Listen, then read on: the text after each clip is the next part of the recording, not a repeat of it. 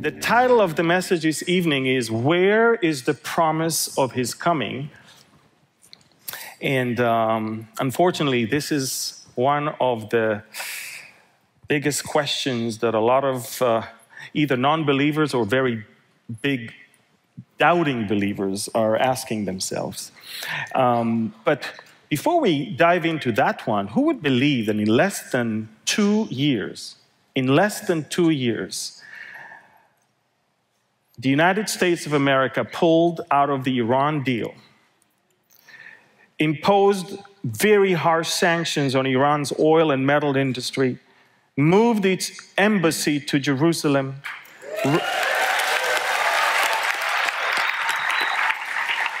recognized Israel's sovereignty over the Golan Heights,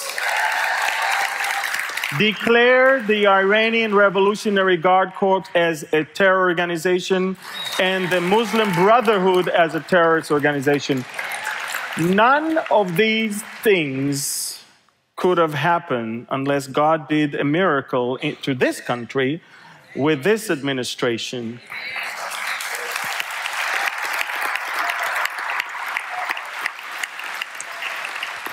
And you don't have to be in love with the personality of a specific leader. You have to look at the policy of a leader.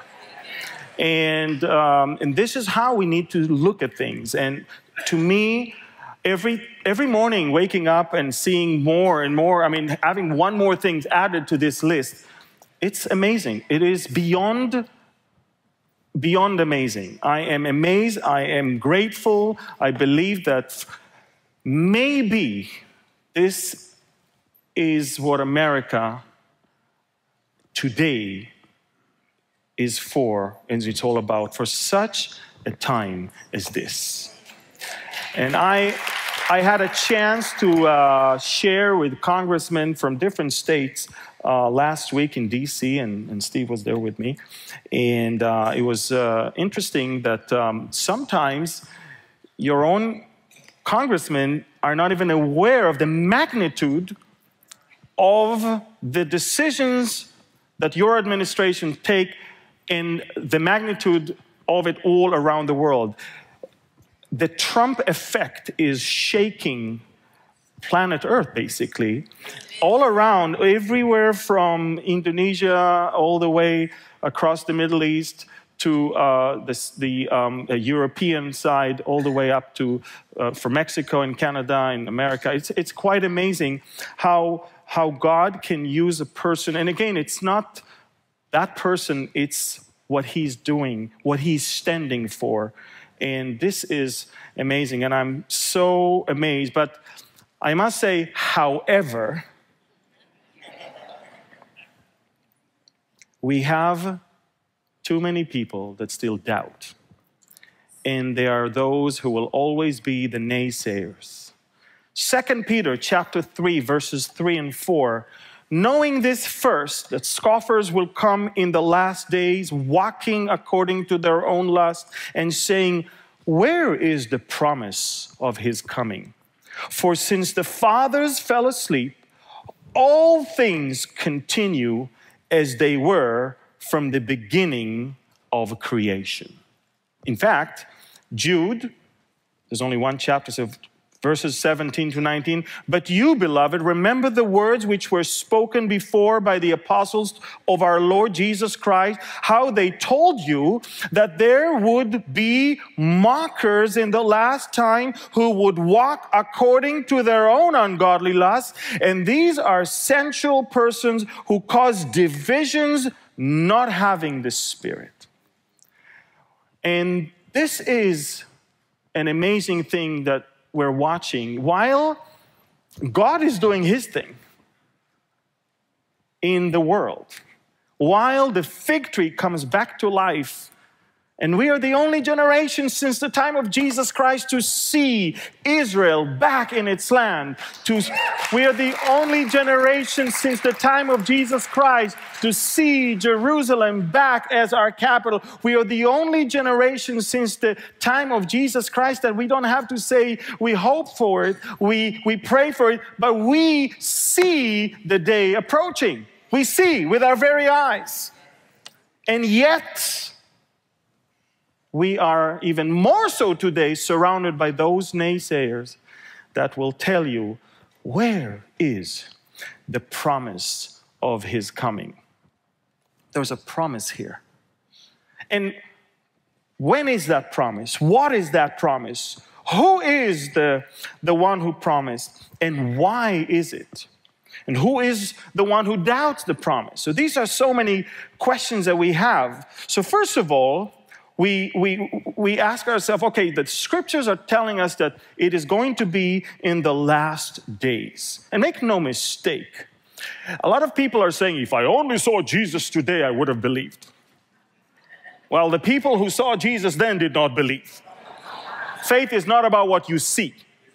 And you understand that in Hebrews chapter 1, verses 1 and 2, the definition of what the last day is all about is quite clear. The last days began right there at the time of Jesus. The Bible says God, who at various times and in various ways spoke in times past to the fathers by the prophets, has in these last days spoken to us by his Son, whom he has appointed heir of all things, through whom also he made the world. So, through Jesus, when Jesus came, God spoke to the world, and that began the last days. Up until Jesus, the prophets were talking about him, promising about his soon coming. We know that Simeon, that old man, was waiting for the consolation of Israel, was patiently waiting for the coming of the Redeemer. People were longing for it. People were hoping for it. People were praying for it. And then he showed up. And the last days began, because he's now fulfilling everything. And so the last days started. And who are those people that are mocking, doubting, the scoffers? The Bible says in Jude, these people, these mockers, these people would walk according to their own ungodly lusts. 1 Peter 2, 1-3, therefore laying aside all malice and all deceit and hypocrisy, envy and all evil speaking, as newborn babes desire the pure milk of the word, that you may grow thereby, if indeed you have tasted that the Lord is gracious. People who never tasted the graciousness of the Lord, they don't even know him probably. They think they do. They don't lay aside the malice. They feed by it. They don't lay aside the deceit. This is their modus operandi. This is the way they operate. They don't even tell you the truth to your face. They're hypocrites. By the way, Hippokrates in the Greek is a mask. I don't know if you know that. In the theater world of those days, the mask that they were using during a show was called Hippokrates. That's why hypocrites are people who are putting on themselves something that they're not. Envy. So much of why they tell you that your hope is not valid, that the promise is not there, it's because they envy. They look at you. They see people with hope. They see people with great expectation. That expectation that brings forth holiness and righteousness. And they look at their life. It's envy, evil speaking. That's why we as newborn babes, we need to desire the pure milk of the word. I'm not even sure how much they find themselves in the word. That we may grow thereby, if indeed we have tasted the Lord is gracious. Proverbs 13:1 says, a wise son heeds his father's instruction, but a scoffer does not listen to rebuke. These people, they're not even willing to listen to a rebuke. They know better. They know everything. And what is it that they mock you for? They're saying, where is the promise of his coming? Where is it? Show it to me. I don't believe it. Interesting.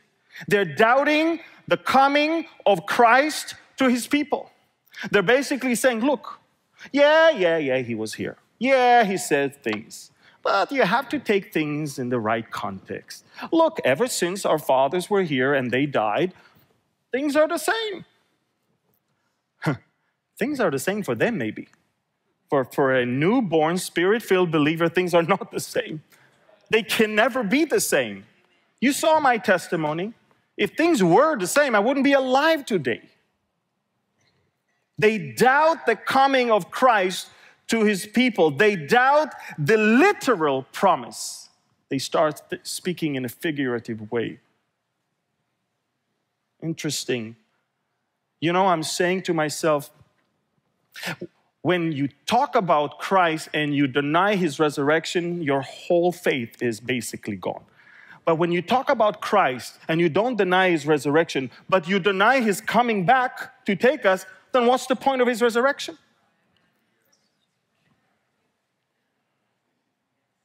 Doubting the literal promise of his physical return to this earth, not to touch earth with his feet yet, but to meet us in the cloud and take us to be with him. John 14. So where I am, you will also be. Not where you are, I'm coming to be so too. He says, I will take you and receive you unto myself. This is a very interesting word in the Hebrew and in the Greek. To receive is to take to yourself. It's interesting because those people are just telling you, look, the world is the same. It's all the same from the time of our fathers. Nothing is changing. These are the same people who are really acting as in the days of Noah, basically, if you really think about it. Everybody knows that in the days of Noah, there were very few people that prepared themselves for something great. Yet the rest of them, what is it that they did? The Bible says in Matthew 24, but as the days of Noah were, so also will be the coming of the Son of Man be. For as in the days before the flood, they were eating and drinking, marrying, and giving in marriage until the day that Noah entered the ark. Which is an amazing picture of us being taken out of here.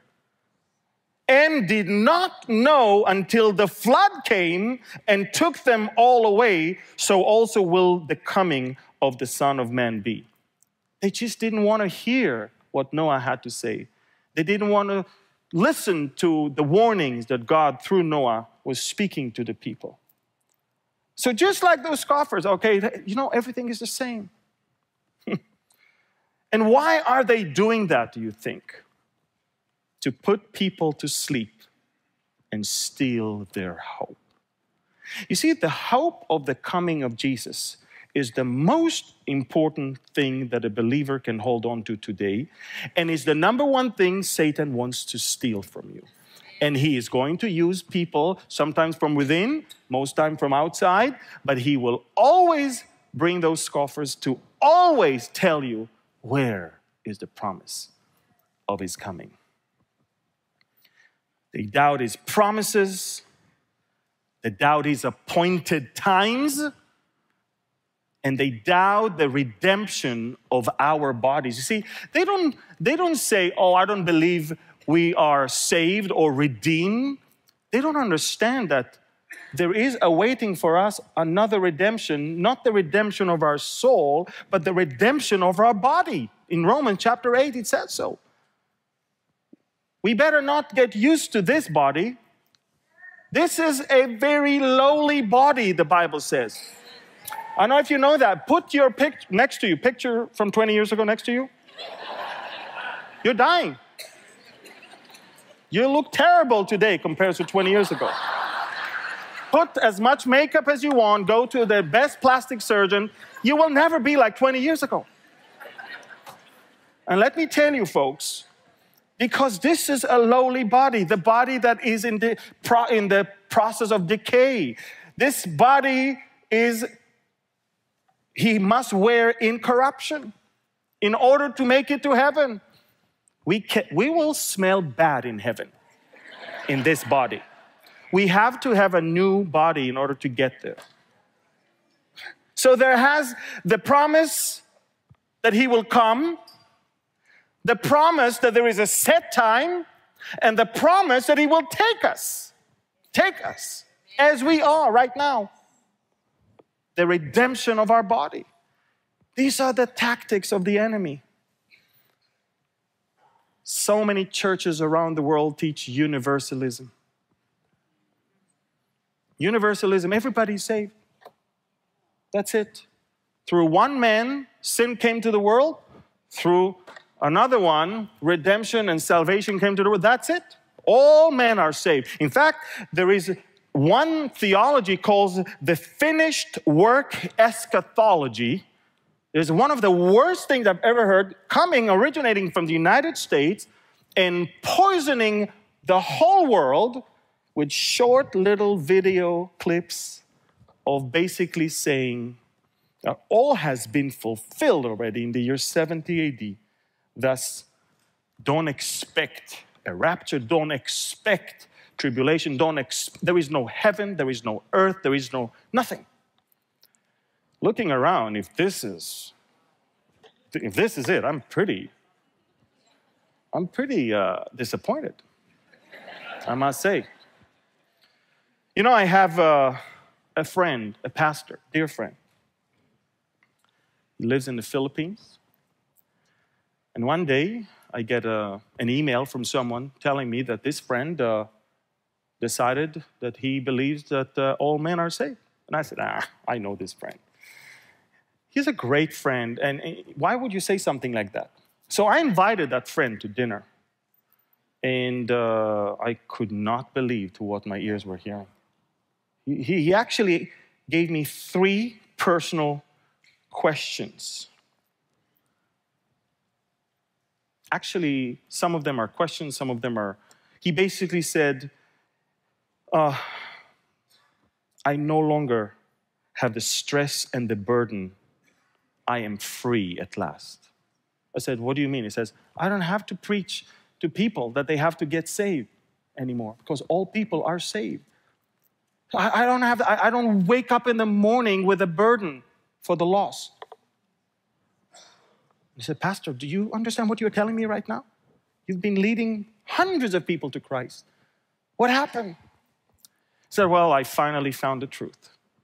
I need to go and apologize to all the people I led to Christ. I said, wow. Can we ever live in this world without being burdened by this dying world? How can we? You know, in 2 Corinthians 11, verses 16 to 33, I say again, let no one think me a fool. If otherwise, at least receive me as a fool, that I also may boast a little.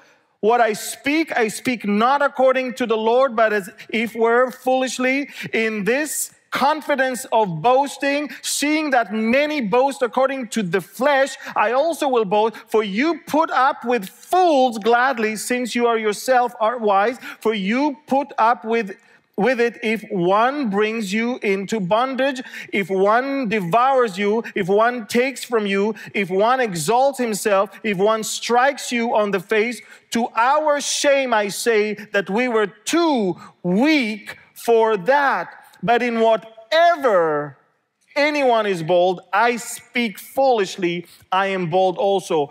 Are they Hebrews? So am I. Are they Israelites? So am I. Are they the seed of Abraham? So am I. Are they ministers of Christ? I speak as a fool. I am more in labors, more abundant, in stripes above measure, in prisons more frequently, in debts. Once I was stoned, 3 times I was shipwrecked, and night and day I have been in the deep, in journeys often, in perils of waters, in perils of robbers, in perils of my own countrymen, in perils of the Gentiles, in perils in the city, in perils in the wilderness, in perils in the sea, in perils among false brethren, in weariness and toil, in sleeplessness often, in hunger and thirst, in fasting often, in cold and in nakedness, besides the other things, what come upon me daily, my deep concern for all the churches. Who is weak? Am I not weak? Who is made to stumble? And I do not burn with indignation. If I must boast, I will boast in the things which concern my infirmity. The God and Father of our Lord Jesus Christ, who is blessed forever, knows that I am not lying. In Damascus, the governor under Artius the king was guarding the city of the Damascenes with a garrison and desiring to arrest me. But I was let down in a basket through a window in the wall and escape from his hands. That's someone who was burdened. This is true care for the people. How can we wake up in the morning thinking, everybody's saved, I don't need to do anything anymore? When we look, turn on TV, open a newspaper, watch the news online. Actually, just go around the city. This world is getting crazier and crazier. The ungodliness, the wickedness, the cruelty, everything is intensifying by the minute. And you're going to tell me that there is no burden in the heart of the believer for the lost? You doubt the literal promise? It's very interesting because he asked me also, Amir, don't teach on the rapture. He said, there is no rapture. Of course, there is no rapture. You think this is it. You doubt the literal promise of Jesus to his disciples to come and take them.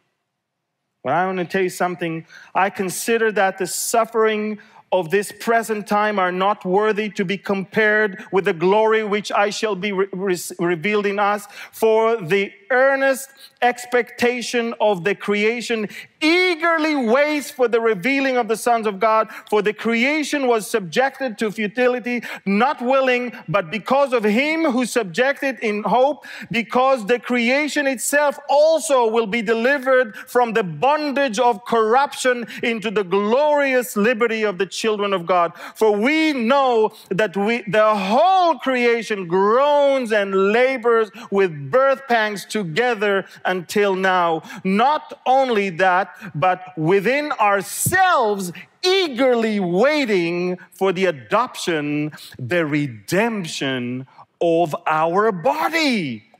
For we were saved in this hope, but hope that is seen is not hope. For why does one still hope for what he sees? But if we hope for what we do not see, we eagerly wait for it with perseverance.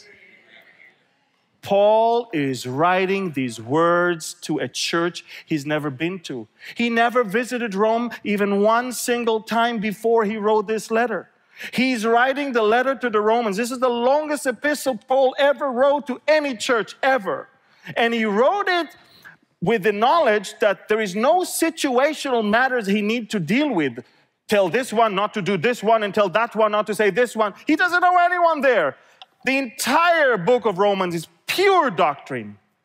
And the doctrine of the hope that we must have, of the fact that we must wait with perseverance, of the fact that is coming a day where not only the souls, not only the spirit, our body is going to be redeemed out of this world. 1 Thessalonians 4, I do not want you to be ignorant, brethren, concerning those who have fallen asleep, lest you sorrow as others who have no hope. He says, guys, even if some of our brothers and sisters died, if they are believers, thank you, Lord. Because you don't have that lifestyle of having no hope like so many. He said, for if we believe that Jesus died and rose again, even so God will bring with him those who sleep in Jesus. For this we say to you by the word of the Lord. When Paul says, for this we say to you by the word of the Lord, Paul basically says, okay, I'm telling you exactly what God is speaking. Okay, it's not my opinion, it's not my theology. Look what God says. He says this. He says that we who are alive and remain until the coming of the Lord will by no means precede those who are asleep.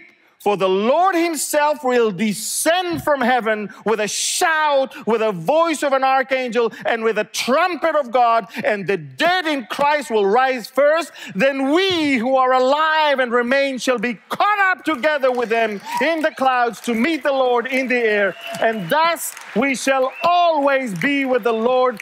Therefore, he said, comfort one another with these words. Every day, remind yourself that your citizenship is not here anymore. You have a heavenly citizenship. When you die, you don't die, you go home. Going home where you belong. Okay? When somebody dies here, he just falls asleep. And it's interesting, you know, when your child falls asleep in the living room and you take him all the way to his bedroom, he wakes up in his bedroom. We fall asleep here, we wake up there.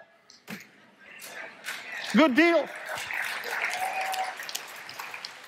And that's the comfort we need to comfort one another with these words. Don't listen to those naysayers. Don't listen to those they are scoffers and they are mockers. The easiest thing to mock in our faith is the rapture. Why? Because it sounds really out of this world. I mean, think about it. We're gone. But hey, was the parting of the Red Sea not something else? Why is the rapture your only problem? I mean, wasn't Jesus taken in the cloud?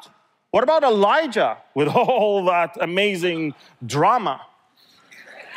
I mean, what about the Jordan River rolling all the way back and piling water all the way to the sky as a pillar, letting almost 1.5 million Israelites crossing at the same time? How come you have a problem with the rapture of the church and you can accept all the other things? Isn't God the God of miracles? Yes. I mean, you want God to just be an ordinary God. And just the world to be an ordinary world. And things as they've always been. This is like putting you to sleep. It's amazing. John 14.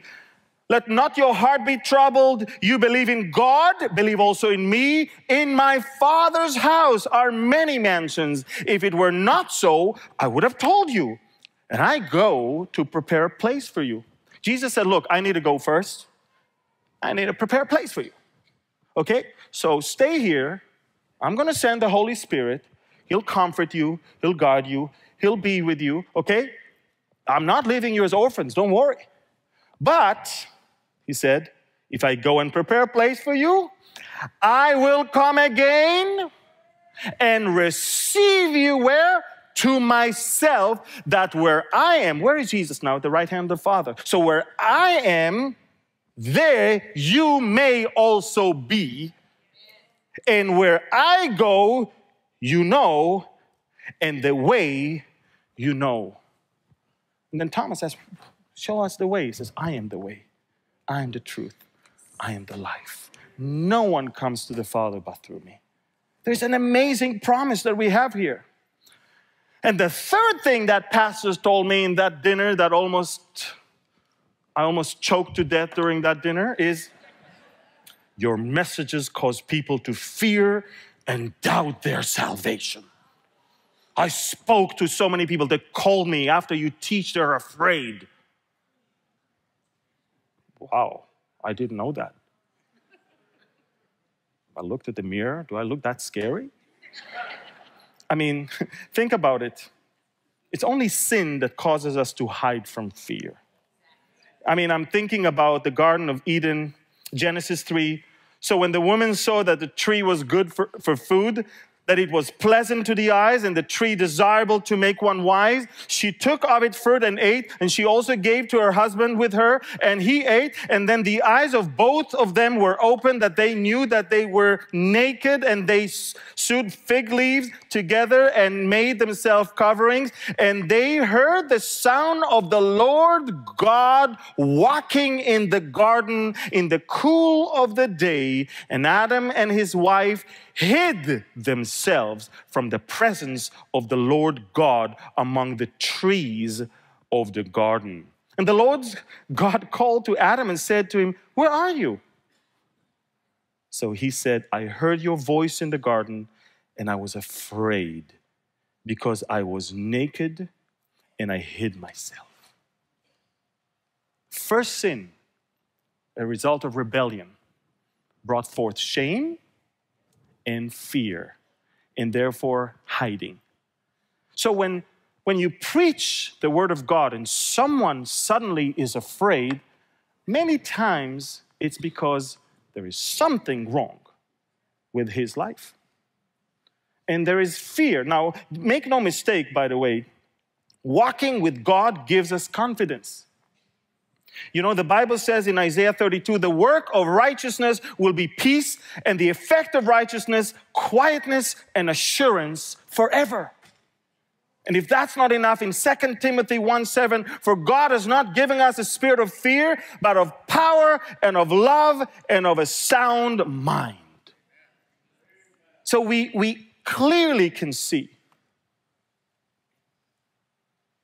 that if all that, when you preach about the soon return of Jesus, and somebody's afraid that Jesus is coming soon, there is only one reason he's afraid. He's not ready.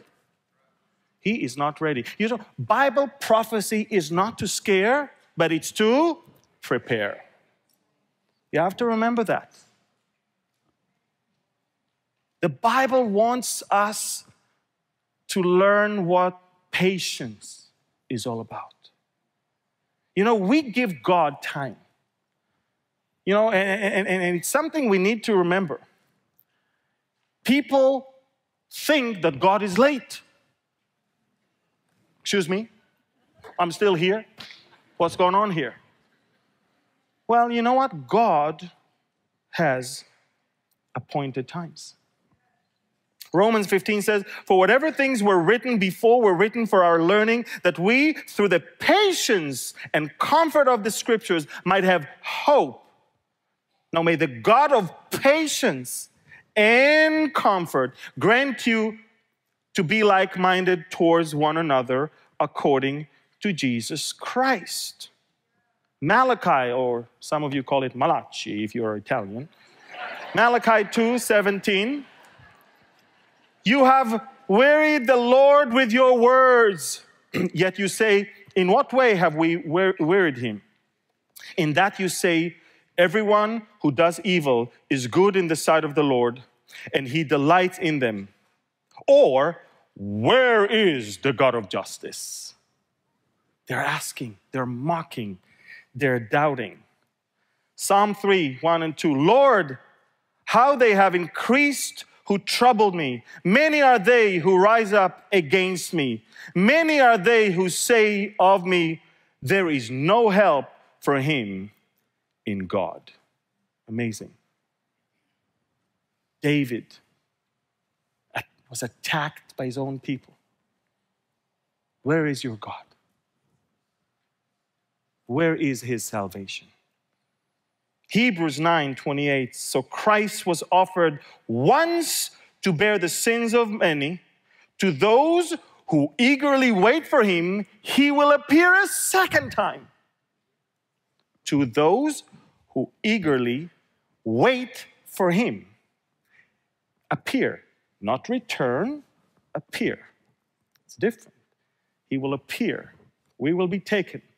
It's not the physical return of Christ to earth. To those who eagerly wait for him, he will appear a second time apart from sin for salvation. And Romans 8 explained the salvation of our body. 1 Corinthians 1, 4-9. I thank my God always concerning you for the grace of God which was given to you by Christ Jesus, that you were enriched in everything by him, in all utterance and all knowledge, even as the testimony of Christ was confirmed in you, so that you come short in no gift, eagerly waiting for the revelation of our Lord Jesus Christ, who will also confirm you to the end, that you may be blameless in the day of our Lord Jesus Christ. God is faithful, by whom you were called into the fellowship of his Son, Jesus Christ, our Lord. Romans 8, 18-22, for I consider that the suffering of this present time are not worthy to be compared with the glory which shall be revealed in us. If somebody tells you that believing in the soon return of Jesus is escapism, is like, oh, that's an easy way to escape from troubles. Absolutely not. The opposite. I consider that the suffering of this present time, you acknowledge it, that there is suffering in this present time, are not worthy to be compared with the glory which shall be revealed in us. For the earnest expectation of the creation eagerly waits for the revealing of the sons of God. We need to wait. Luke 2, Simeon, what a great man. He was in Jerusalem, and he was just and devout, waiting for the consolation of Israel. All the Israelites went to the temple. All of them brought sacrifices. All of them pretended that everything is the same. All of them ignored all the words of the prophets, all the expectation for the soon return of the Messiah, soon arriving of the Messiah, excuse me. All of them ignored what Daniel said and what Isaiah said and what Jeremiah said. All of them were just living their days and their life as it's the same. And there was one man, old guy, waiting for the consolation of Israel. And the Holy Spirit was upon him. See, the Holy Spirit. If you have the Holy Spirit, that's the key to have the hope, the expectation, the endurance, the patience, all of that. Because the Holy Spirit was upon him. In those days, the Holy Spirit was not in you. You were not sealed with the Holy Spirit. It is not yet arrived as the promise was, but it would come upon people and leave people. This is why David said, do not take your Holy Spirit from me. Upon, and the Bible says it came upon him, he was upon him. It had been revealed to him by the Holy Spirit that he would not see death before he had seen the Lord's Christ, the Lord's Messiah. He said, you are going to see the Messiah before you die. And he looks all around and he could say, everything is the same. He could. But no, he was waiting for the consolation of Israel. And the Bible says that he came by the Spirit into the temple. And when the parents brought in the child Jesus to do for him according to the custom of the law, he took him up in the arms and blessed God and said, Lord, now you are letting your servant depart in peace according to your word. For my eyes have seen your salvation, which you have prepared before the face of all people, a light to bring revelation to the Gentiles and the glory of your people, Israel. And the same Holy Spirit that can never, ever say anything different because it's the same God yesterday, today, and forever. He's the same Lord. The same Holy Spirit is telling you today that he's about to return any day now. Galatians 4, but when the fullness of the time had come, God sent forth his Son, born of a woman, born under the law, to redeem those who were under the law, that we might receive the adoptions as sons. You see, when the fullness of the time had come, God has an appointed time. He's not working by our own schedule. He's asking us to be patient and to be ready. And let him do the rest. And the last thing he wants you to do is to mock and to be scoffers and to say, where is the promise of his coming? Because he is about to send, just as when the fullness of the time had come, then he sent forth his Son, born of a woman. When the fullness of the times will come, he's going to send him back. It's amazing how God works. You know, I'm thinking about Daniel, the prophet. Daniel was so happy because Daniel knew the times. He knew the seasons. Daniel counted days, months, years. He knew that the prophecy that was written and spoken by Jeremiah the prophet is about to be fully filled.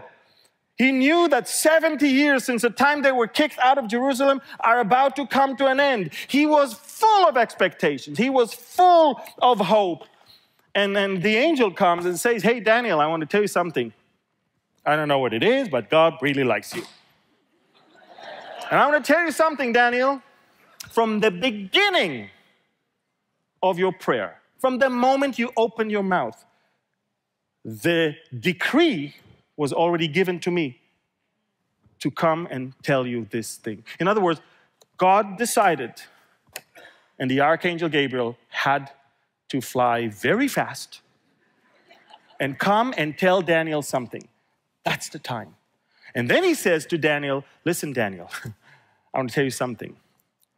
Whatever you know about Jeremiah, 70 years, it's nice. It's good. But I'm about to reveal to you something even greater. So take your pen, take the scroll, and write it down. Because God has appointed times. And when the time comes, he's acting. Now, he's not telling us sometimes the day or the hour. In certain times, by the way, he does tell us days. He tells us that there are 7 years of tribulation. He tells us there is 1,260 days in the first half and 1,260 days in the other half. He tells us exactly how many months, how many years, how many days. We know all of those things. But he also says, regarding my coming to take you, no one knows the day and the hour because I want you to be ready at all times. Sounds familiar, this whole fullness of the time. Romans 11, which is going to be the topic of our next message. For I do not desire, brethren, that you should be ignorant of this mystery, lest you should be wise in your opinion, that blindness in part has happened to Israel until the fullness of the Gentiles has come in. There is a set time. We're going to talk about it, if you're still here. Revelation 5, verses 1 to 10. And I saw in the right hand of him who sat on the throne a scroll written inside and on the back, sealed with 7 seals. Then I saw, you see, John was brought up to heaven. After he spoke to the church, about the church, now chapter 4, the Lord calls him up and says, I want you to see what's going on there. And then I saw a strong angel proclaiming with a loud voice, who is worthy to open the scroll and to loose its seals? And no one in heaven or on the earth or under the earth was able to open the scrolls or to look at it. So I wept much. John wept. The whole plan of God is based on that scroll that somebody has to open. The hope. And he's weeping. I wept much because no one was found worthy to open and read the scroll and to look at it. But one of the elders said to me, do not weep. Behold, the Lion of the tribe of Judah, the root of David, has prevailed to open the scroll and to loose its 7 seals. And I looked, and behold, in the midst of the throne and of the 4 living creatures, and in the midst of the elders, stood a lamb, as though it had been slain, having 7 horns and 7 eyes, which are the 7 spirits of God sent unto it into all the earth. And then he came and took the scroll out of the right hand of him who sat on the throne. Worthy is the Lamb.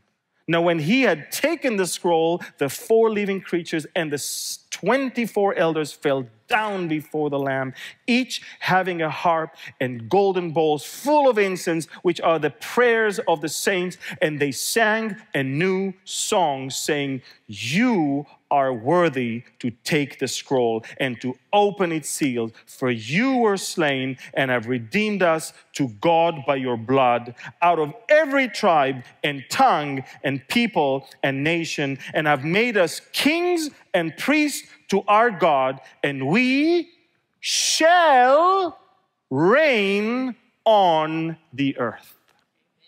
There is a great promise that we will be in heaven, groomed to come back and reign with him on the earth. And you want to tell me that I should weep and cry that there is no one worthy to open the seal?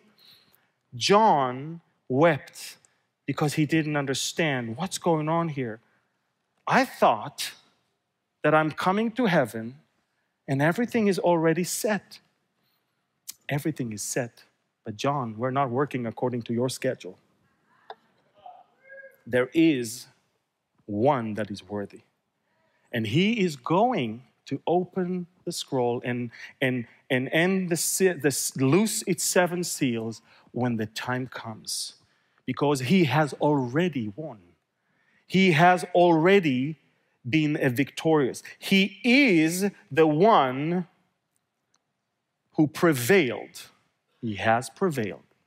And he will. He will open the scroll. He will loose its 7 seals.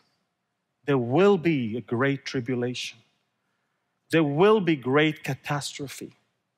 Those things are given to us in the book of Revelation all the way almost to chapter 19. We see all of that. But we are meant to be up there. We're meant to be groomed to become the kings and priests. So we shall reign on the earth. Indeed, the Lion of the tribe of Judah, the root of David, has prevailed to open the scroll and to loose its 7 seals. He redeemed us to God by his blood out of every tribe and tongue and people and nation, and has made us all kings and priests to our God, and we shall reign on the earth.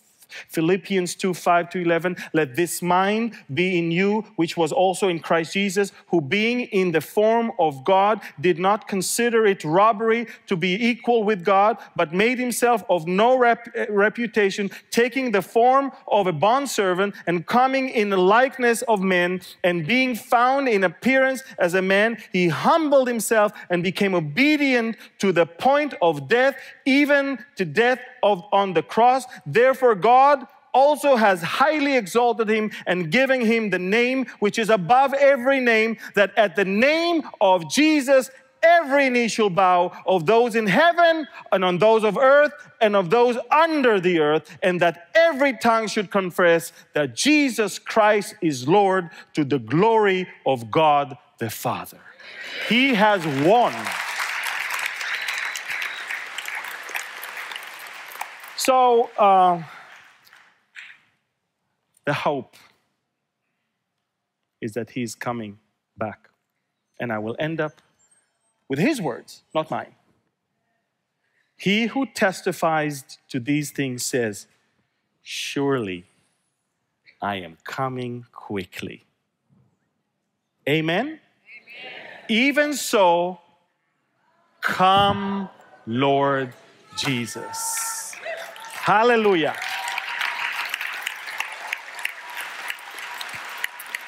So, Father, we thank you so much for this promise.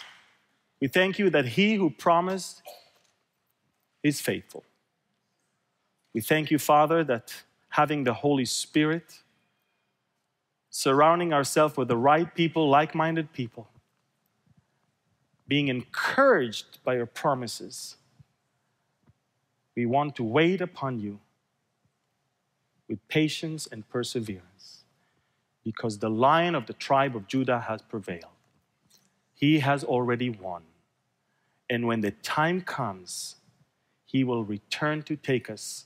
And until then, he expects us to share the hope of his soon return everywhere, every day, to all people. And let not the scoffers mess up our mind and tell us where is the promise of his coming. He who promised indeed is faithful. In Jesus' name we pray. Amen. Amen.